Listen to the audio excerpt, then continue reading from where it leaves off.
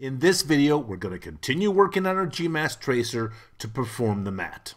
But before I continue, I want to just show you a couple other swipe options you have when you're working inside the Gmask tracer or the Gmask or the action tool that we're going to be looking at in just a couple minutes.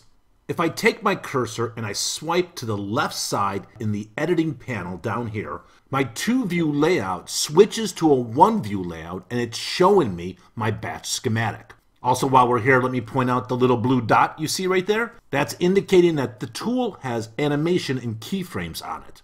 If I swipe again to the left, I'm going to step out of my batch schematic and go back to my 2-view layout. If I swipe on the right side of the editing panel, my 2-view layout switches to my animation channel editor.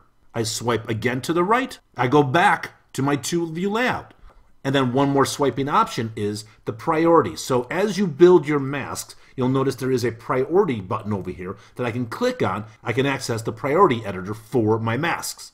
Let me set my viewport to be F4, the mat output, and I'll discard my priority editor for right now. In this case, our masks are not overlapping each other, but if they were, you would use the priority editor to control the hierarchy of the mask, because that hierarchy and the settings you have for the individual mask will affect the end result. So since it's a common thing to go to the priority editor, instead of coming over here and clicking on the button, if I just tap on the bottom of the UI, the priority editor comes up.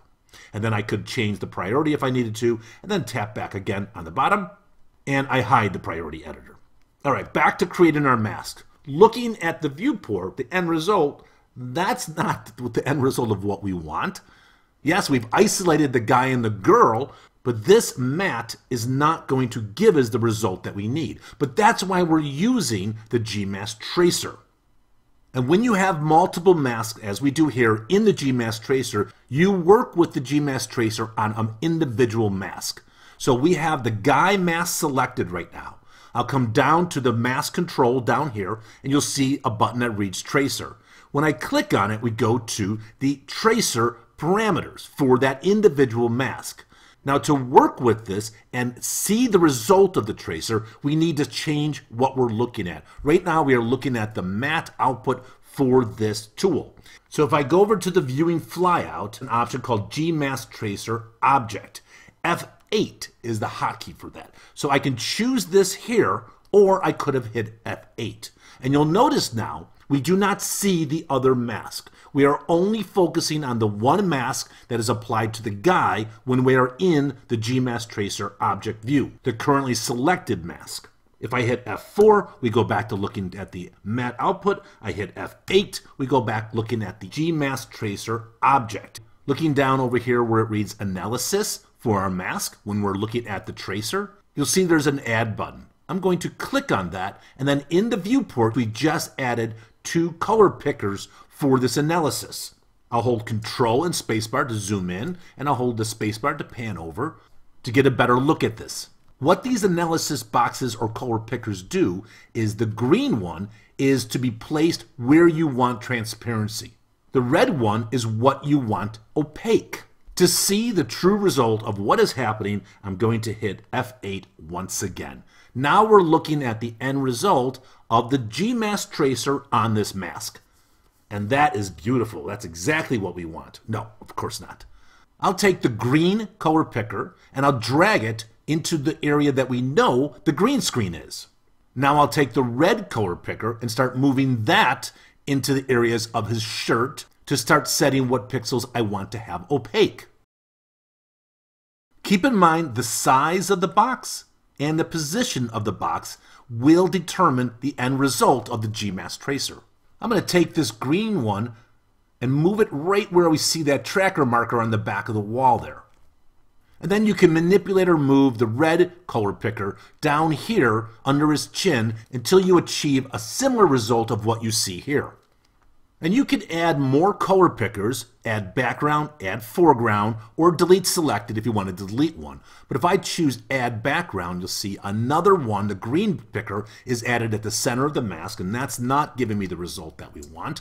So obviously I'll take this and drag this over here. So I can start moving this around, trying to find where is it going to give me the result that I want. maybe over here, somewhere like this. And then if I need to manipulate my red tracker, something like that. So here I've got a pretty decent result. I notice we got some decent softness around his hair. We've got a nice clean line. We can finesse this afterwards, but this is a great start for the mask and the key for the guy. I'm going to zoom back. Don't even worry about this woman. Don't worry about what's happening over there, because we're going to use the other mask and the tracer parameters to isolate and focus on her. All I'm concerned about right now is the mat that we are pulling for him. Let me make my viewport a little larger and we'll zoom in a little bit so we can see this a little better. I want to point out the softness controls you have for the tracer. You have your background softness. You can see you can start adjusting that if you needed to. I just realized auto key is on, so I'm creating keyframes. It doesn't really matter, but I could right click and choose delete keyframe to get rid of that and then turn off auto key. And you have a foreground slider and affect the softness of that. You also have an invert button. There's post-processing such as shrinking, dilate, blur, lots of controls to finesse the mat that you're pulling with the Gmask tracer. It's why I really like using this. Let me adjust the background softness. Maybe I'll bring it up to a value somewhere around 6. My foreground also about 6, 7, somewhere around there. All right, enough fussing about him. I think this is good enough. Let's hit the F1 key to go back to our input. I will select the mask that is focusing on her, and then I'll hit F8 once again. So now we're focusing and soloing only on that mask. Let's choose Add Analysis. I'll hit F8 once again to look at the end result of this, and I'll drag the red into the hair. That's what I want to keep opaque. So I think I'll take my green box and drag it up here in this area, and I'll keep my red box about there. So I'm holding on to this softness around her hair. I like that a lot. Let's see if we can adjust our foreground softness a little bit. Now, don't get too crazy. That's going to crunch it too much. I'll bring it up to about a 2 or a 3. I think that's going to do the job. Don't worry about him, because again, that's all being taken care of with the other mask. Now I'm going to hit F4, which will allow us to look at both of the end results of the individual mask with the tracer settings. Let's go down to our editing panel and go to the Output tab this time. Right now we have one output that is using both masks, and it's generating a primary mat and a comp. Remember the two outputs we saw on the node inside our batch. I want to create two different outputs. One of them is going to be only for the mat and the end result of that mat for the guy, and one is going to be an output focused only on the girl. So to do that, let's create another output. So I'm going to choose copy because I want it to be a duplicate of what it was to start with, but I also want to rename these to be organized. So I click rename, and I'll name this output girl. This is the one we'll use for her.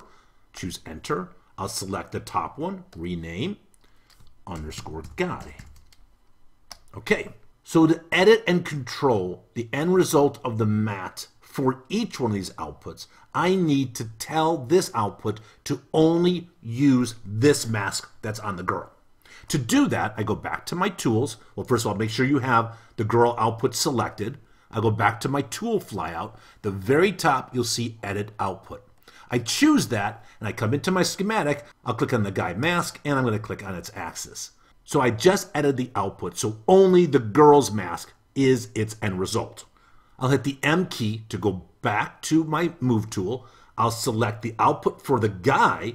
I'll return back to the edit output, and I'll click on the girl mask, and I'll click on its axis. And then I'll hit the M key once again to go back to my select tool. So now, as I select each one of these outputs, you're going to notice the mask that is listed is the mask for either the girl. I select the guy output. It is the mask that is on the guy. And it's showing me in the schematic exactly which one is part of this output. I can use the navigator to slide over and center my nodes. And now, if I select this view and I hit F4, I can look at the guy output. I can look at the girl output. By the way, the hotkey for the edit output is Option E. I should have mentioned that earlier, so you can access the edit output by hitting Option E. Back over in this viewport, I'm going to hit the Escape key. Will take us back out to Batch. Now looking at the Gmask tracer, you'll see there's a gray output. That's because currently there are too many outputs for this node to display them individually on the node at this size. There's a couple options we can do. If I hold Shift and hit the C key, you'll see now we expand the node to show all the outputs. So now we have the girl mat, the girl comp, the guy mat output, and the guy comp output. But let me hit Shift C once again to minimize it, because there's another option we could do. We really don't need the comp output for this Gmask tracer. All I really need are the individual mats for the girl and the guy. So down below for the Gmask tracer, if I select the output 1 girl and I come over where it says output selection, you'll see the little yellow highlight for comp. Just click on that. It will turn it off. Now that will not be one of the outputs. Then I can select the output 1 guy and do the same thing. And as soon as I do that, you'll notice that we now see 2 different outputs, one for the guy and one for the girl. And now because I've got my tooltips turned off, I'm not going to get a flyout when I hover over the different outputs. So again, holding Shift C will allow me to see what each one of those outputs are by the naming that we did inside of the Gmask tracer. We know the top mat output is for the guy and the bottom output is for the girl. So if I want to, I can hit Shift C again to bring it back down to its normal size node. So that's it for this video. The next video, we're going to start finessing each one of these mats independently and continue to build our comp.